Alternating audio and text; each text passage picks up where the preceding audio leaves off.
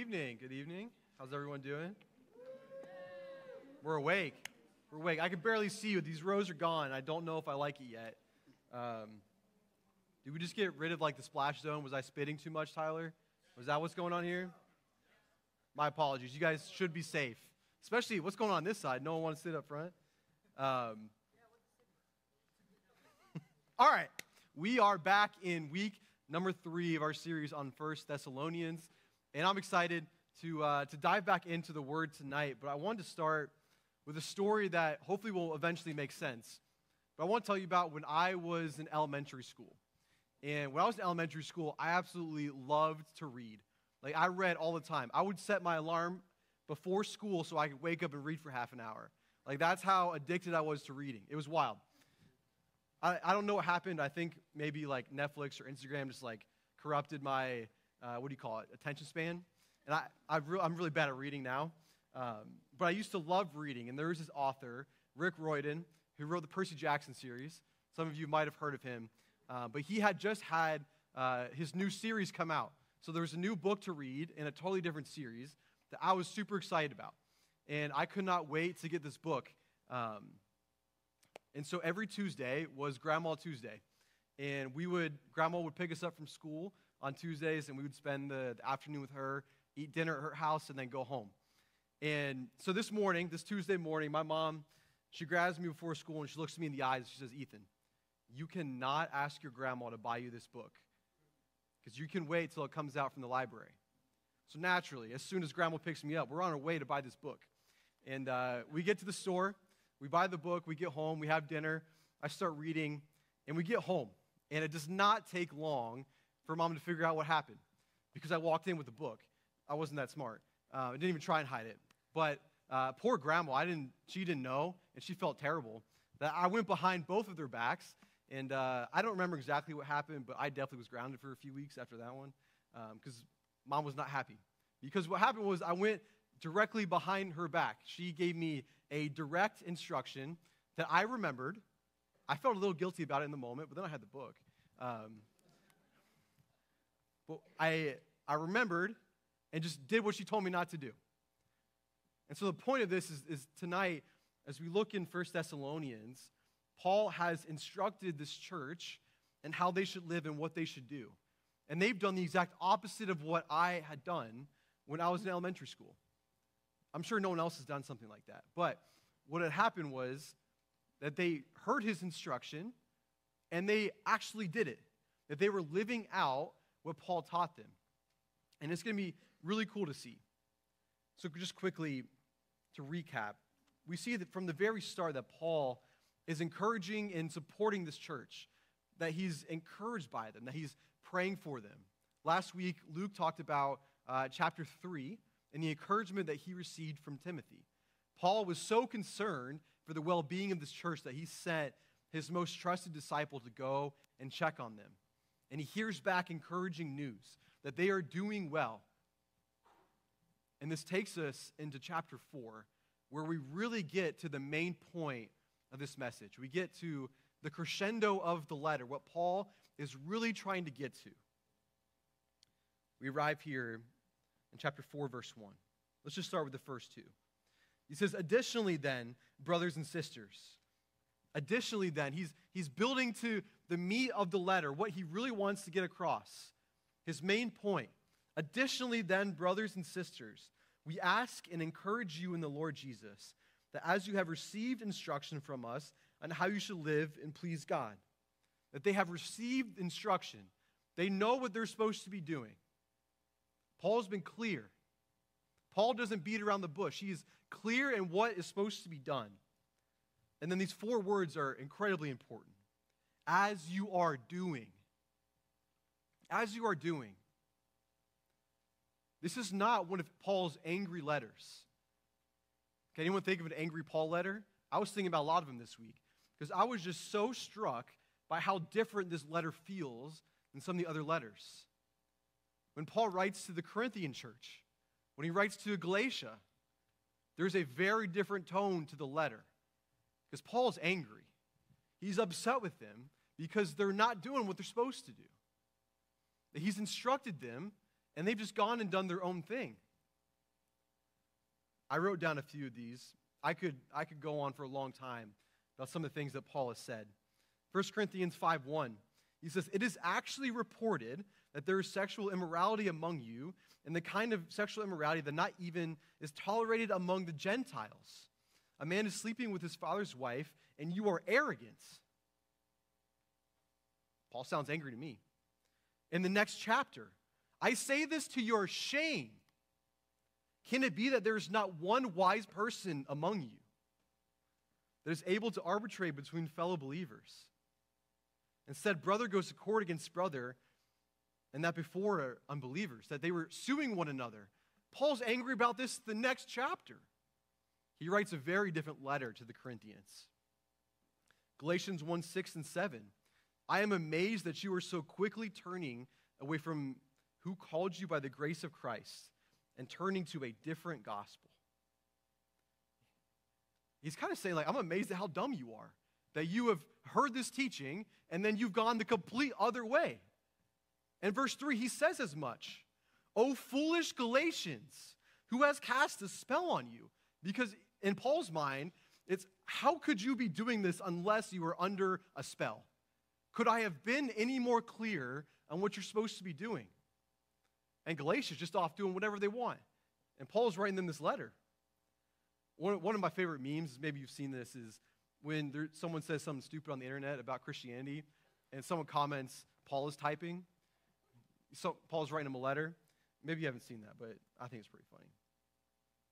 But the church has received this instruction, as you are doing, that they are listening and living out what Paul has taught them. And he says, do this even more. He doesn't want this letter to become a source of pride for the Thessalonian church. He doesn't want them to feel like they've arrived, that they're in peak form, because we know that that's not true.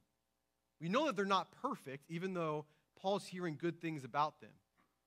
He's encouraging them to continue pushing on, to continue growing. Which builds to verse 3. What I would call Paul's thesis statement of the entire letter. This one verse is what Paul has been building to the whole time. Because he says beforehand that you should live and please God. You've received this instruction, and this just had me wondering, what does it mean to please God?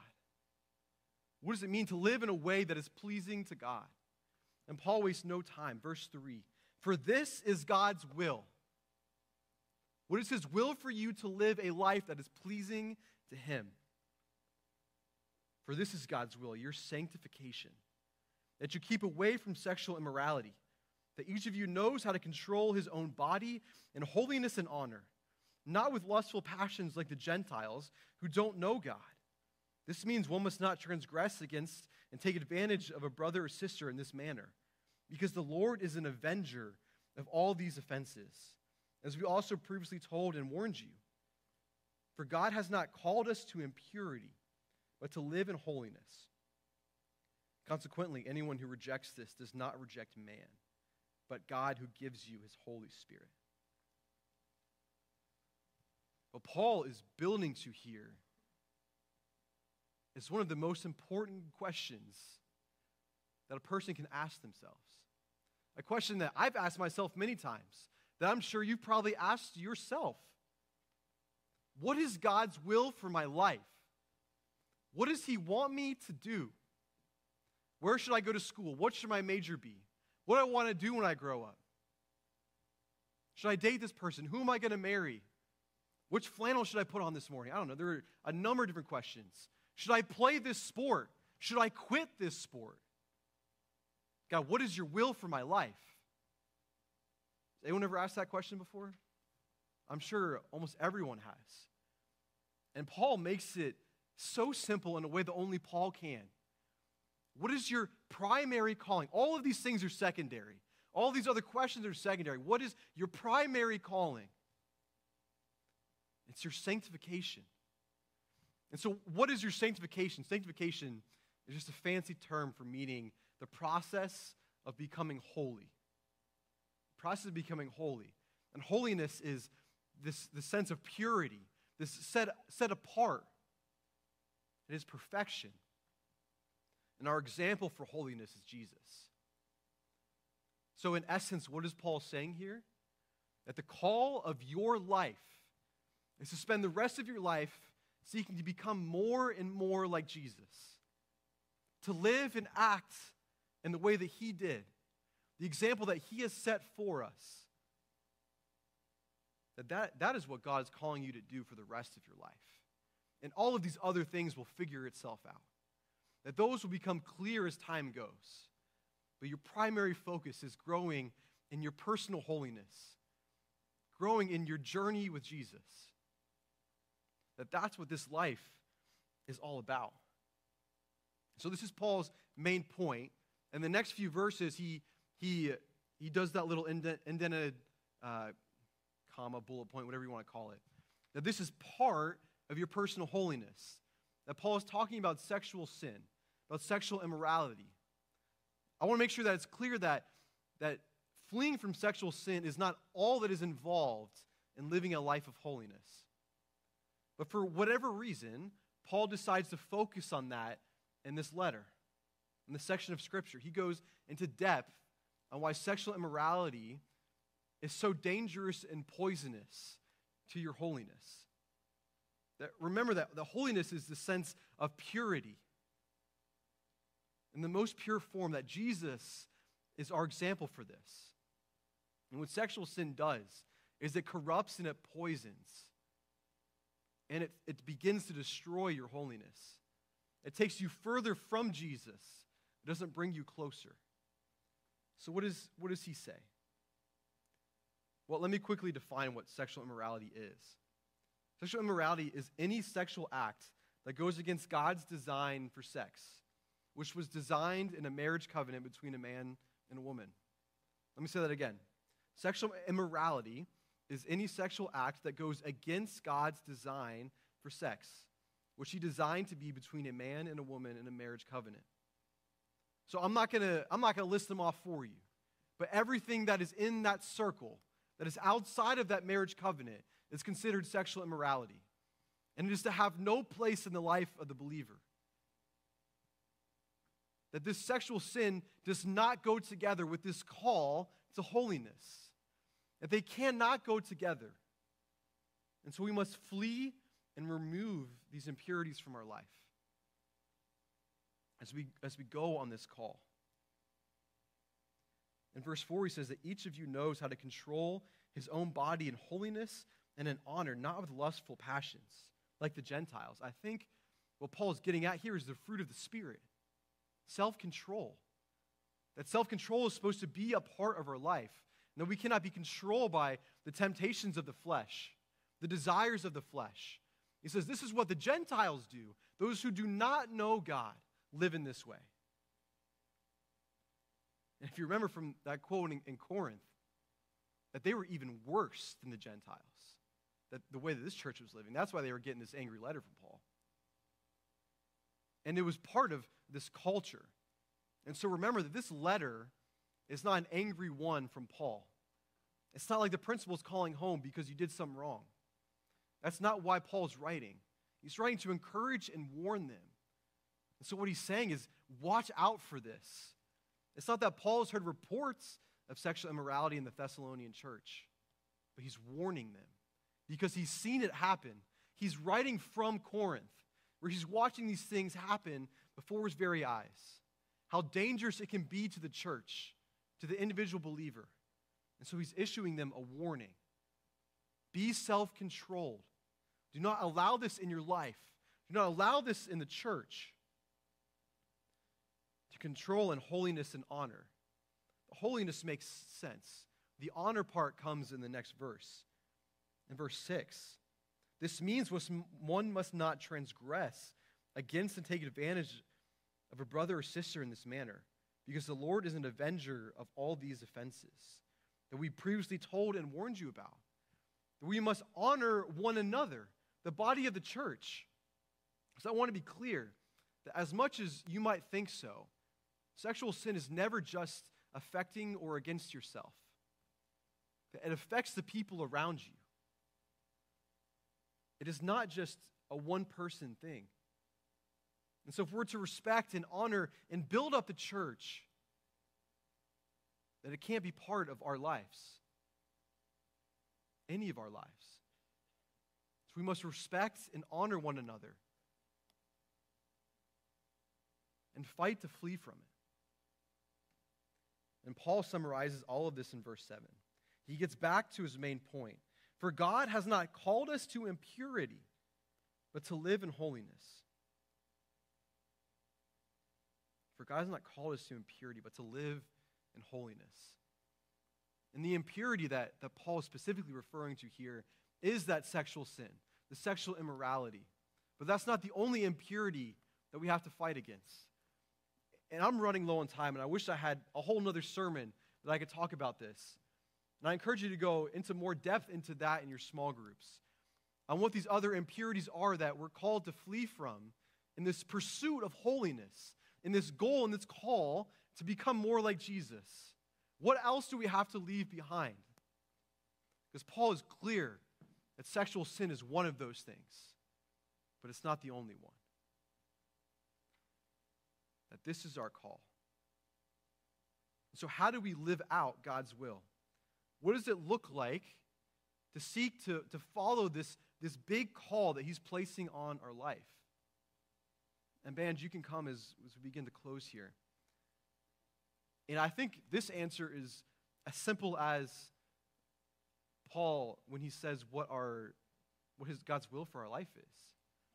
It's to take daily steps towards growing in our holiness. It's about taking daily steps.